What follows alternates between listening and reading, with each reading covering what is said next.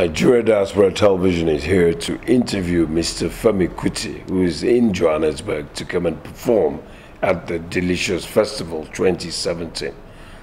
Mr. Kuti, can you tell our viewers what brings you to South Africa? Well, we know what brings you to South Africa, but what else are you going to be doing apart from singing to your many millions of fans? First of all, I think it's very important we don't see ourselves with colonial structures. I think that's probably part of the problem.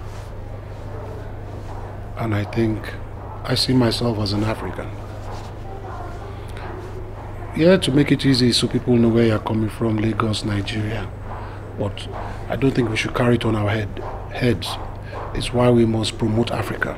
It should be every African's dream to make Africa the envy of the world. And we have to understand that we're one. Our cultures and traditions are very similar. A bit different, but similar. And we should be thinking about building, not dividing. For example, I always talk about this. We should have a railway line from Lagos to Johannesburg. Can you imagine how beautiful that would be? Not those scrappy old railway trains that they have abandoned since the 19th century they bring to Africa. No, like the ones we see in Europe, moving at 370 kilometers an hour. Africa should think big and develop big. Now what brings me to Johannesburg is I'm bringing, of course, the music, always showing the beauty of Africa through music, always talking about what I already started talking to you about, unification, brotherhood, sisterhood. So important that we need to leave a solid foundation, kind of one Marcus Garvey, Malcolm X, Martin Luther King, my father, Dr. Kwame Nkrumah, Nelson Mandela, Biko, Mr. Biko, left for us to be able to have something to understand, to propel us positively into the future. So I do hope my music will give young people energy, good vibes, motivation, all those good things, to be able to see a positive future and the need for them to think inwards into building Africa. I hope my performance will show all this tomorrow, the greatness of Africa through music. And of course, one cannot talk about Femi Kuti without your great hit song, Bang Bang Bang. Are you going to be belting that song out for us tomorrow? I don't think they will let me out of South Africa if I don't. Don't forget, South Africa... 1998, it's almost 20 years now. I was thinking about that the other day. Yes, almost 20 years. They say time flies. And yes, I always remember Sun City, Kora Awards.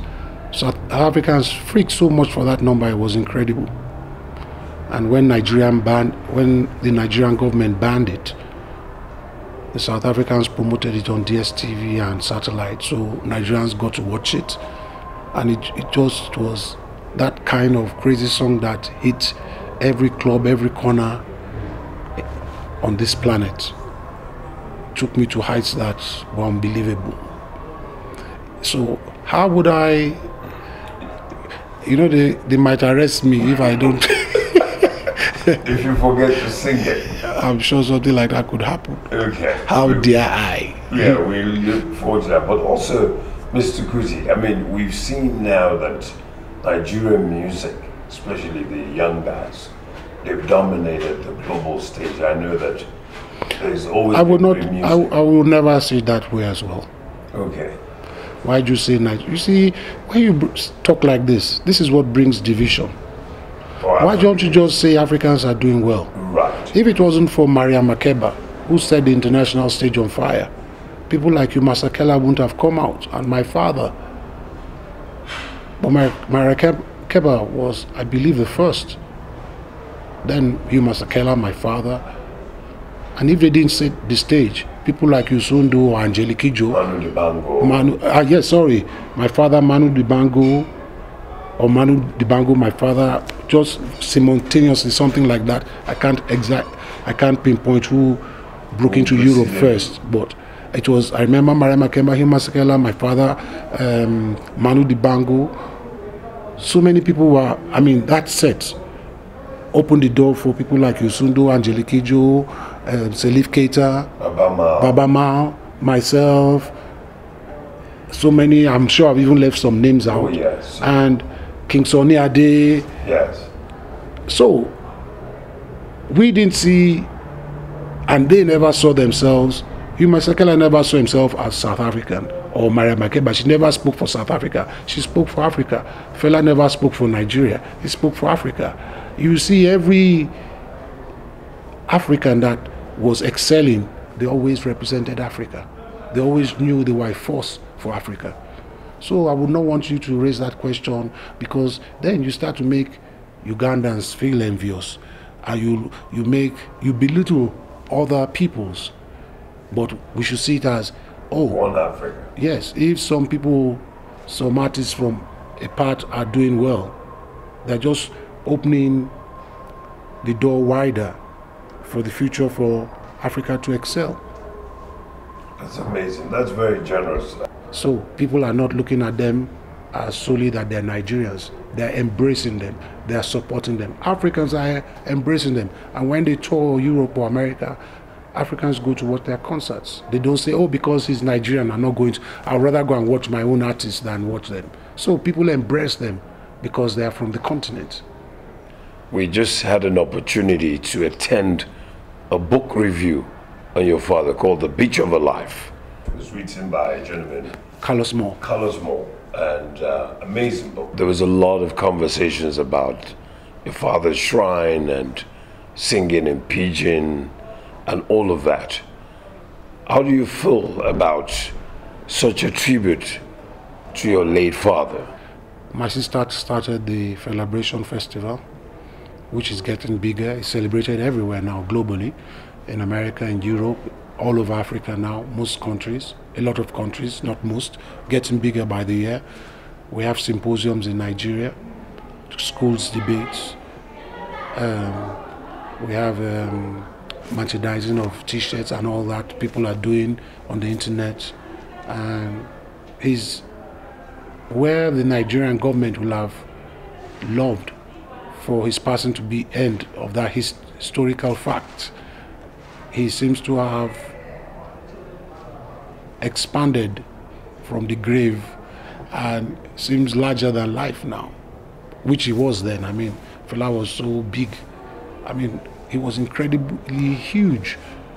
And if you did not live in Fela's times, you probably, that's why they say people like that are legends, because stories just, they are unbelievable stories you hear about.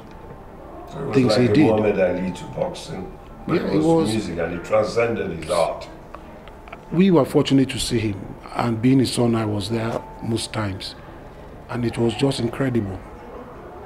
His confrontation with the soldiers or the police or the government or in prison. I mean, the way his perception of life, he truly was a gift. So, Mr. Kuti, apart from the fact that you followed his part in music, what key lessons did you learn from him as a man who is so strong and so powerful? I learned courage. I learned to be honest, frank, sincere, to be myself. I knew immediately through listening to jazz, I could never be him. So I am playing music like he did. But I think every child or most children look up to their parents. And I was no different. My father was playing the trumpet, I wanted to play the trumpet. He was playing the sax, I wanted to play the sax. I loved my father. And unfortunately, as life is, when you tow the same path as your parent, people immediately start to compare, which again, I see this as wrong. I have been lucky and fortunate, but this is due to hard work. to survive so many negative things, like you can never be your father, you can never produce his kind of music, you'll always live under him. And these are things that just depress the child, because the child doesn't see competition. The child is just in love with his parent and just wants to do whatever the parent is doing and doesn't want the world to see it as competitive. And unfortunately, the world sees it like that. So I think I've been lucky to be able to still forge ahead. And I remember my song, Wonder Wonder, my father was still alive. Everybody said he wrote it for me. They never wanted to do justice. Anything I did, they criticized. It took me 10 years to break away. And luckily, Bang Bang Bang came out a year after I passed, so nobody could say he wrote that album for me. And even when I got my first Grammy nomination, it was because I'm Fela's son. The second one, yes, because of Kuti. The third one, they did not really know what to say. Then the fourth one, and probably if I do win it one day, they will say yes, it's because they will never want to give me credit for hard work that I've done. And I have arrived at this. I do a minimum of, till today, 6 hours practice every day. And my style of playing is so different from my father, but of course you must see the similarities. This is a man I looked up to. This is a man that I respected so much. And this is a man I played under for so many years. So, and if I didn't look like him or sound like him sometimes, then we'll have to ask my mother some serious questions, don't you think? So when people come with all these big ideas, it really makes me more humbled and start to know that they have problems with themselves. And the problem definitely doesn't come from me, because I will not cease to respect him. And most importantly, they don't even know my relationship, the good times or the bad times with my father. And luckily, because of my mother, I wouldn't even say to the media many negative things I could say about my father. But I will never tell you he was perfect. I will never say he was a perfect. But people see him as such. So let them dream. I love him so much that I could sacrifice all that. And even if I did probably criticize him, people would think I'm being envious. But this is real feeling between father and son. And many people will know the history where I didn't speak to my father for a couple of years. I left his band. I left his band to find myself. This was my training. It brought me to be independent. And when I revolted to be independent, he himself did not understand my independence. And then it took him a couple of years to accept my revolt and understand I must be my man. Because if I fail, it's my business. So he had to support it. Like he rebelled against his father. His father, they were Christian missionaries. He said he went to go and study medicine. Yes, and he was supposed to be religious himself. He went totally the opposite way. He did everything contrary to what he was brought up to do. I wasn't that bad. So I think I've been quite a modest, good child. But I have to sound like him. I appreciate sounding like him. Why? You want me to sound like Obasanjo? Actually, you bring us to the question. It's interesting that your dad and I think it's Abiola and Obasanjo, they went to the same school. No, they didn't. They were just in the same town. Oh, they were in the same town. They didn't go to the same. It's just a rumor. Professor Soyinka is your uncle, right? Yes. So can you tell us about your relationship with Professor Soyinka? He is my father's cousin. Okay. Are you guys close? Yeah, we're close. Listen to your music? He was at a concert mid this year it was a concert by Lagos State government. Yes. And he was sitting right in front of me. Okay. And I think he could not believe how much I had matured. And he clapped all night. Wow. And he was telling, people heard him say, wow, he's a great guy. I mean, he said many things praising me, and people came back to tell me. I went to say, I said hi to him. I mean, we don't visit ourselves, but there is tremendous respect. I mean, he knows I'm very busy, I'm touring, and our family isn't the kind of family where we don't pretend to be what we are not. So I will not lie to you that I go to see him every week, and which I don't. If your children wanted to take up music, would you encourage them to do so? All my kids will be taught musical instruments. Whether they decide to take it as a profession, that will be left to them. I believe every human being wants to learn an instrument. And when your parents are telling you, learn this, you are so stubborn, but when you grow up, you wish you learned that instrument. It's my duty as a father to give them that opportunity. Whether they take it up professionally, that has to be their decision, because I will never force them.